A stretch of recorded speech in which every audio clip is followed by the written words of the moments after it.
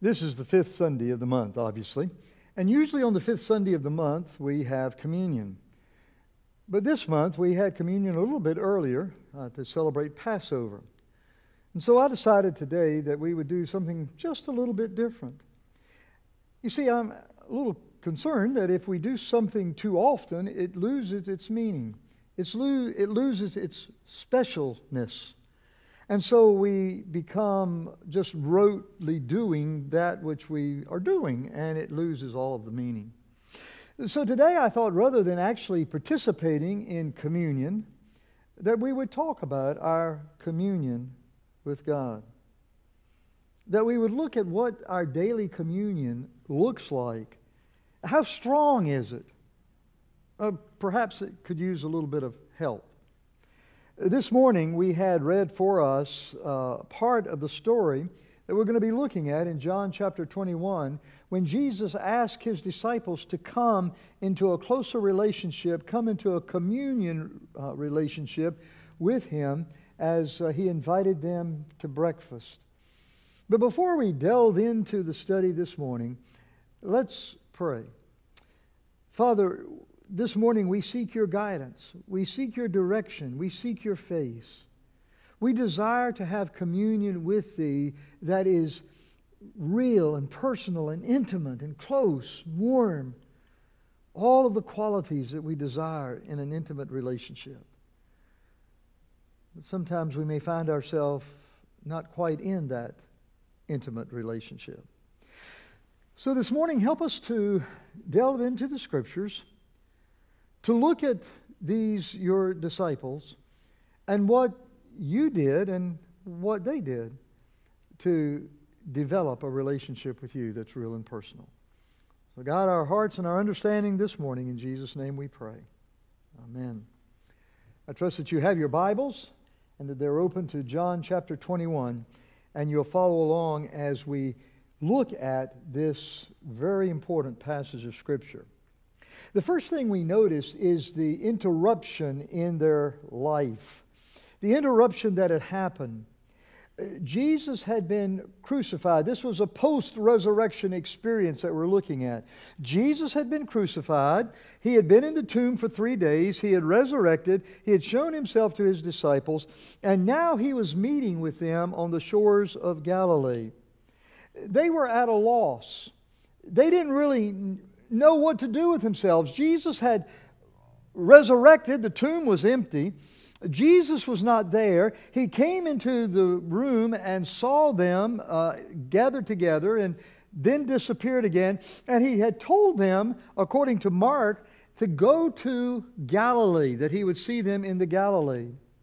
So they went to the shores of the Galilee where they were familiar with, and they waited.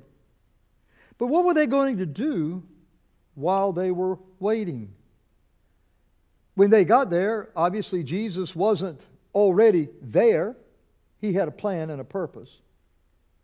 So Peter, the impetuous guy, decides he's going to go fishing. Now maybe he was ashamed of his previous failures and just had decided, hey, I'm a loser. I'm going back to fishing, my old job. Maybe he doesn't feel like he belongs with the disciples any longer. He's been the one that's been braggadocious, that has said, I'll go with you even to death. You don't have to worry about me. Now, I don't know about these guys, but you don't have to worry about me, Lord. And he was the one that denied Him 3 times, and Jesus heard him face to face. That's an awful thing to live with.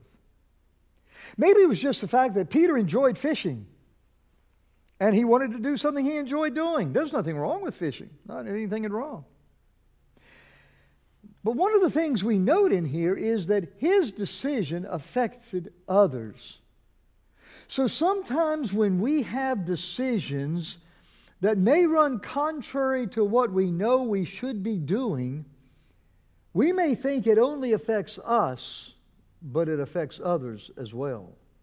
Peter said in here, in the latter part of, in verse 3, he said, I'm going fishing. And the other disciples said to him, we're going with you. Maybe they hadn't thought of fishing as an opportunity or as an option, But because Peter mentioned it, they said, we're going with you. And so Peter's decision affected the lives of these other men as well. But the Scripture tells us that while these men were professionals, and they were, Thomas, Nathaniel, James, and John, two other disciples that are unnamed, they were professional fishermen for the most part, and yet they fished all night and caught nothing. They had lost their knack for fishing. For some reason, they caught nothing. Now, that has to be discouraging. It has to be discouraging for any fisherman. But for someone who is a professional that did that every day, every night, for their livelihood, to come back and to catch absolutely nothing in their nets must have been a real disappointment. But along with that interruption, they received an unsolicited invitation. The morning has dawned. It's early in the morning. They fished all night. And they see a form of someone standing on the shore. Verse 4. They didn't know who it was, but this individual said, "Children, do you have any food? Have you caught anything?" And they answered, "No, not a thing." And so this stranger said to them, "Throw your net on the right side of the boat." Now, for a professional fisherman, this may have angered them. It may have frustrated them.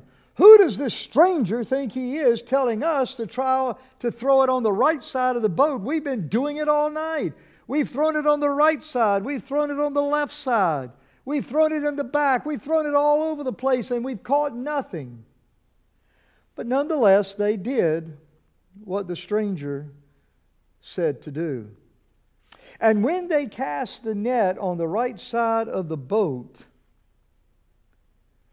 they found that the stranger on the bank knew what he was talking about. They caught a multitude of fish. Instantaneously, there was a multitude of fish. And John, it says here, the disciple whom Jesus loved, John always referred to himself by that title, knew immediately who it was. He had seen something similar to this before when Jesus was in their presence. And he said, "It is the Lord." Peter jumps into the water and races to him. The stranger on the bank has been discovered, and he issues to them an invitation. An invitation for intimacy, an invitation for closeness, an invitation for a deeper relationship and fellowship with them. He said to them, "Come and bring some of your fish with you that you just caught." Verse 10. "Come and join with me where I'm working. Come, put your catch with what I already have." Jesus is at work around us. He's wanting us to join Him in the work. So many times we pray, "Lord, what do you want me to do?" When what we should be praying is, "Lord, open my eyes to help me see where you are already working so that I may join you in that work." Just a few verses later on, in verse 12, he invites them to come and eat with me, to spend time with me. As most of you know, my wife died 17 and a half years ago. And one of the things that I really have missed in these 17 and a half years is table talk. Oh, sometimes we sat at the table and we may not have said anything, but it was just the presence of being there in the company of someone you cared for. But most of the time we rehearsed our day. She would tell me some of the things that she had encountered at her work, and I would tell her some of the things that I had encountered in my work. We would discuss some of the things that were going on in the churches that we were serving at that time. Some of the friends, some of the family. We would talk. And as we talked, the meal went a little longer than normal. I have been in restaurants by myself and eating a meal, and I get up and go, and the waitress may come to me and say, "Well, it didn't take you long to eat. You weren't here long." And I said, "It doesn't take long to eat when you're eating by yourself. You don't have anybody to talk to. You don't have any conversation. You don't have any fellowship. But when you're sitting there with someone else, it makes the meal more enjoyable and it prolongs the fellowship." I always enjoy meeting someone for a meal. It makes the meal taste so much better when you can have some table talk to go with it. And Jesus was inviting these disciples, these 7 men, to come to Him and to enter into a time of fellowship with Him, a deeper walk. And I believe this morning He's sending out that same invitation to us, that He wants us to come and dine, to come and feast on Him, to come and spend time with Him, to feast on His Word, and to enter into a relationship with Him that is real and personal. Do you have that kind of relationship this morning with Jesus Christ? Do you know Him in that intimacy, in that close walk? That's what He wants. He doesn't want just a hi and bye, a casual passing through. He wants intimacy, closeness with you. But this invitation brought to them a deeper relationship with Jesus and a time for introspection, a time to go deeper. Introspection is a time to reflect, a time to look inward and to think about yourself and where you are in relationship to where the other person is as well. Jesus started this time of introspection with some stirring questions. After the meal, Jesus said to them, and basically to Peter, "Simon, son of Jonah, do you love me more than these?" And the first thing we see here is He used the word Simon, not Peter. If we remember back in Matthew chapter 16, they're on the mount there, and Jesus has asked them, who do people say that I am? And they responded. And He said, "Who do you think I am?" And Peter said, "You're the Christ, the Son of the living God." Jesus said to him, "Simon, Bar-Jonah, or son of Jonah, flesh and blood has not revealed this to you, but my Father which is in heaven. You shall be called Peter, and upon this rock I will build my church." Upon this revelation that I am the Christ, the Son of the living God, I will build my church. And from that point on, He was referred to as Peter. But now Jesus goes back to His original name, to His Jewish name, and says, "Simon, do you love me more than these?" And I believe, honestly, that He was saying, "Do you love me more than these fish? Not more than these disciples." I don't think Jesus ever puts us into a competition that I love you more than I love Him. Maybe He was, because Peter had said earlier, "I'll follow you. I don't know about these guys, but I'll follow you to death. In other words, you can count on me." But I think really Jesus was saying, "Peter, you got a choice to make. Are you going to go fishing for the rest of your life, or do you love me enough to trust me and follow me?" A third observation here is that Jesus said to him, "Peter, do you love me? Do you agape me?" that God kind of love, that self-sacrificing kind of love, that ultimate love that will give and give and give even though it doesn't get anything in return. This is God's kind of love, the agape kind of love. He said, Peter, do you love me with all your heart, your soul, your spirit, with everything that is in you? Do you love me? And Peter said, in his incomplete response, yes, Lord. You know that I'm very fond of you. I phileo you. I like you. Even at that, when Peter didn't have the right answer that Jesus was perhaps hoping for, he gave to him a commission and said, feed my lambs. And then he turned to him a second time and said, Peter, or Simon, do you agape me?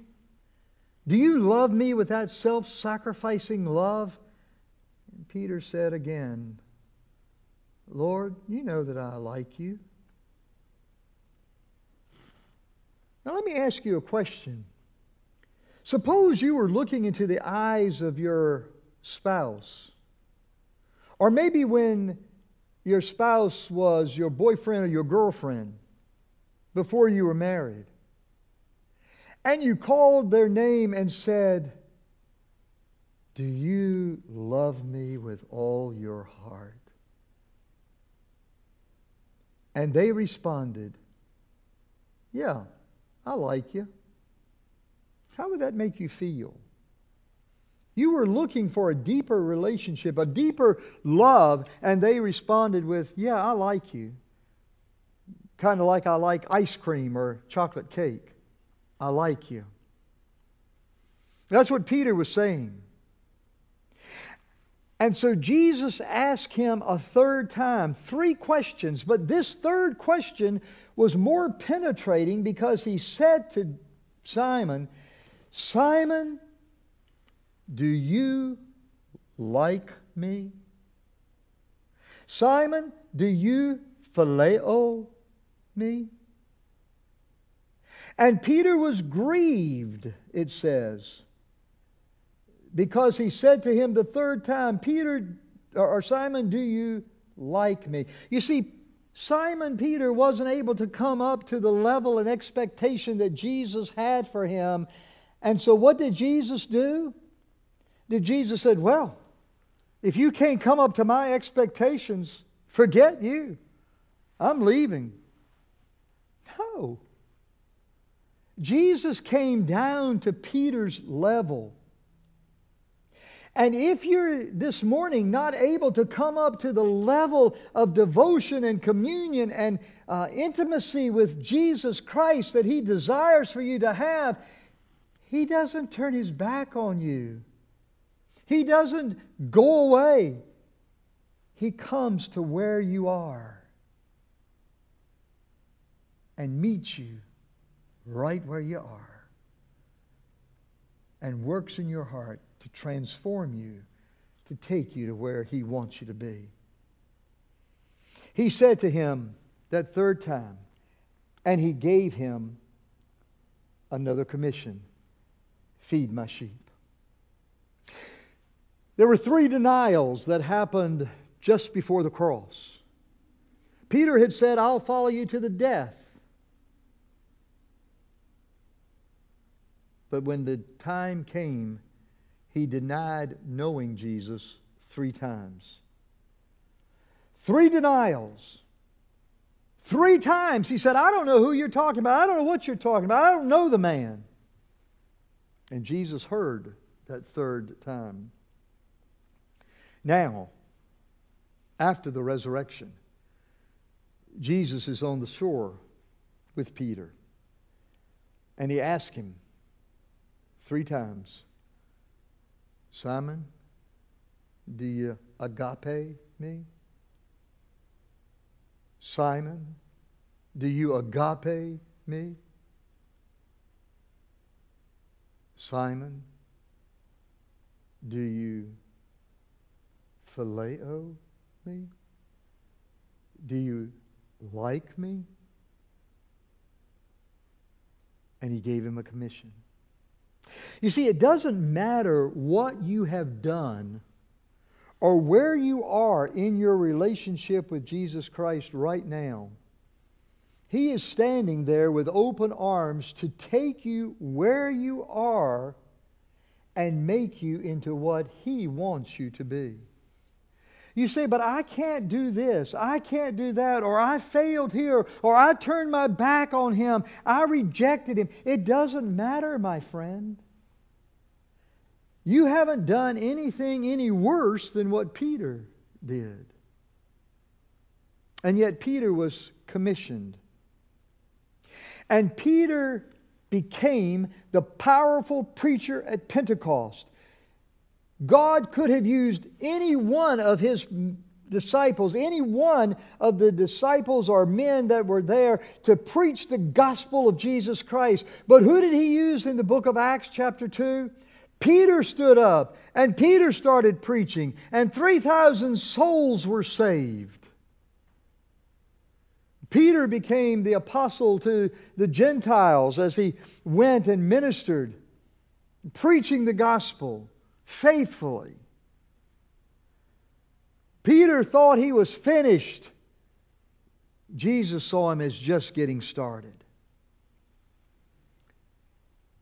How is your communion with God?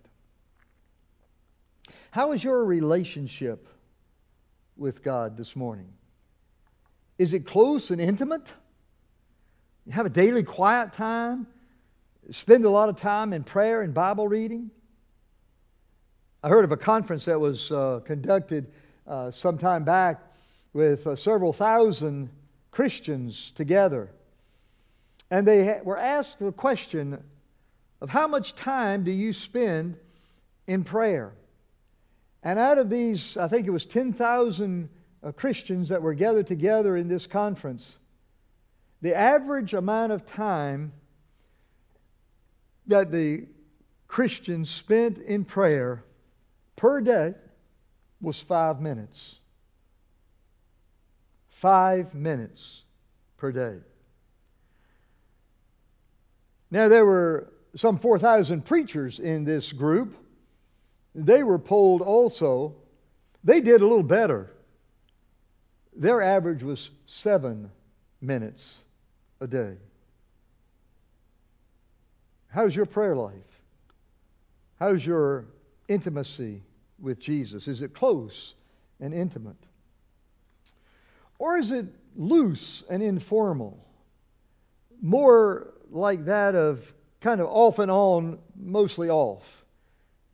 Calling upon Him when you need Him, maybe praying at meals, casual reading of the Bible once in a while. You at least know where your Bible is at home and can find it fairly easily. Or is your relationship cold and indifferent? Cold and indifferent. You don't really think much about God. You don't think much about Jesus Christ and about His walk with you. You don't think much about it during the course of the day. You come to church maybe and read your Bible every now and then, but it's not a regular thing. You're not going to be back multiple times during the week. Once is enough. It's not a really big deal for you, the relationship. You just come and do your thing and you leave. The truth is, my friend, God knows what your relationship is. I can look out over the group here and think that all of us have that close, intimate relationship and would like to think that all of us have that. And maybe you put forth that kind of attitude, that kind of persona towards those that are around you, that you've got it all together and you've got a close relationship with God, but you don't. God knows the truth about your communion. You can't fool Him. You can fool others, but not Him. This morning, He's tenderly calling you by name, individually, to a deeper walk with Him. To come and feast with Him in His Word. to come and spend time with Him and allow Him to give you that which you need for the day, the week, the month that is ahead. And the thing about it is, it's kind of like the manna in the wilderness. He doesn't give you a month's supply at one time. He gives you daily what you need. That's why He said in that model prayer, give us this day our daily bread. What we need for today, what we need for right now. And that's what He wants, a daily conversation with you. When you're riding down the road, you don't have to close your eyes to pray. Hopefully you don't if you're driving. But you can commune with God. You can listen to things that are uplifting, to music that is going to uplift you and bring you into His presence. Worship music, sermons, things that are going to impact you and bring you into a relationship with Him. You say, but that's so boring. No, it's not. If you're in love with Him, it's not boring. It's never boring to be in the presence of the person you love, to be in communication, to be in dialogue with the person you love. This morning, my friend, He's calling you tenderly, gently, personally, to enter into a relationship with Him that is real and personal, to go deeper in your relationship and communion with Jesus Christ. Would you pray with me? Father, this morning we come to a time of decision, a time of choice. We can walk out of here just as we walked in, unchanged, unmotivated, undecided perhaps. And yet in that indecision, we have made a decision, and that is to reject your offer of intimacy. We may be here this morning and feel that we are doing pretty good in our relationship. It's close and pretty intimate, but there's always room for more. There's always room for a closer walk with you, and you're always open to that. I don't believe any of us ever get to the point in our life where we say, okay, enough is enough. We always want more. More love, O Christ, to Thee. So this morning, as you're speaking to our hearts, and you are, you said you would be here, and you are, and you, through your Spirit, are drawing us in our hearts. And we can choose to allow our desire to go and eat lunch or to meet friends or to take care of something else to overshadow your call for intimacy. Or we can say, Lord, right now it's more important for me to deal with this question of intimacy and communion with you, than it is to do anything else. And so right now I'm going to deal with that, and I'm going to choose intimacy with you, closeness with you. And you would come and say by your coming, Lord, this is what I desire. A close, intimate relationship with you that's real and personal. So move in our hearts right now as you tenderly call us to go deeper with you. In Jesus' name we pray. Amen. Would you stand?